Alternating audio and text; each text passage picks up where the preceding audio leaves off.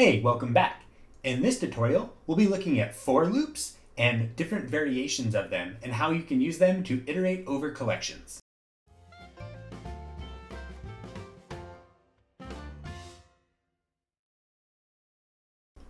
So let's use this function to demonstrate the different types of for loops that we can use. So we have an input array of type string called names. So if we wanted to iterate over that array and get each string from that array, so we could say for name in names, and then we'll add our block body here. Then we want to print that name out, so we could then use name. So in this version, we're providing the name of each individual element in the collection. The in keyword tells us that we're going to iterate over the name of the collection passed in next. In this case, that collection is that input array of type string.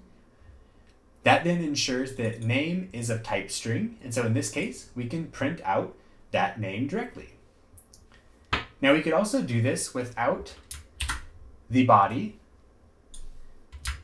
And we could refactor this so that it was all on a single line, just like this.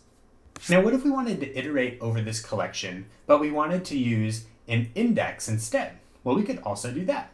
So in this case, we could say for, and we could say index :int.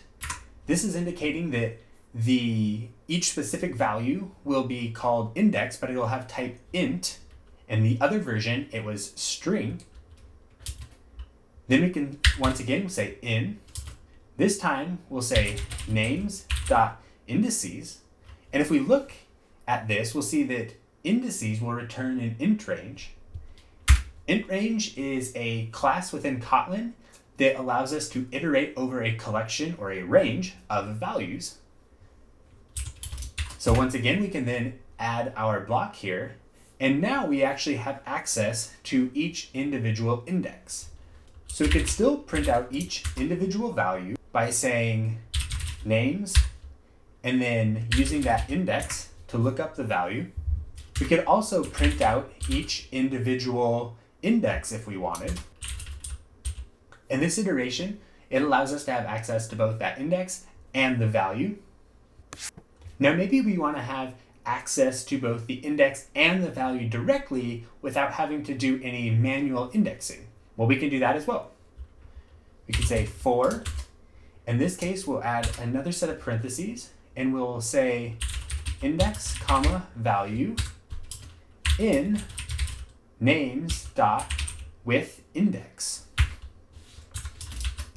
With index is a function that will essentially return back each of that index and value to us. So now once again, we could print these values out and we could say print line, the value at index is value. So this is a nice convenience that allows us to have access to both that index and value over the course of that iteration. We could also do this in a more functional, fluent manner.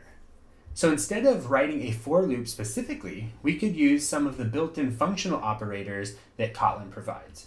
So we could say names.forEach.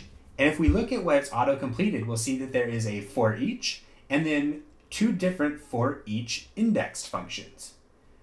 So if we use forEach, we'll see that it then takes in a function that takes a string as a parameter and returns a unit. So this is the lambda that we can pass in that we will use to act on each of these iterated values. So if we select this, we could now use our print statement and we could print the value of each string just like this. If we wanted to use forEachIndexed, we could do that as well.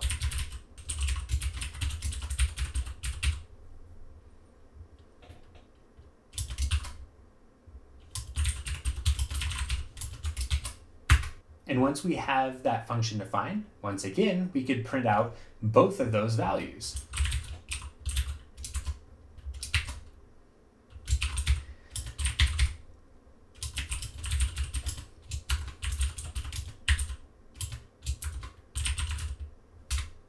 So this is a very convenient way to very fluently and in a functional fashion get access to both the index and the value.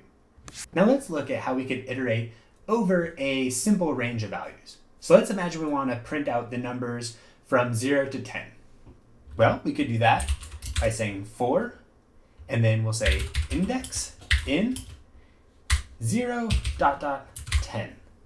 This is a shorthand for defining an int range from 0 to 10. And then as we iterate over that, we could simply print out that value. And just like that, we've now iterated over that value. Now there's some more interesting things you can do with int ranges, and we'll take a look at that in another tutorial. If you want to learn more about the different types of for loops and about what requirements there are to be able to iterate over a collection, you can check out the documentation. The documentation provides examples of each of these different types of loops, as well as giving some in-depth analysis of what requirements they are. Specifically, the fact that to iterate over a collection using these loops that we've seen, it has to provide an iterator and have has next or next functions. So that's been an overview of different types of for loops in Kotlin and how you can use them to iterate over collections or range of values.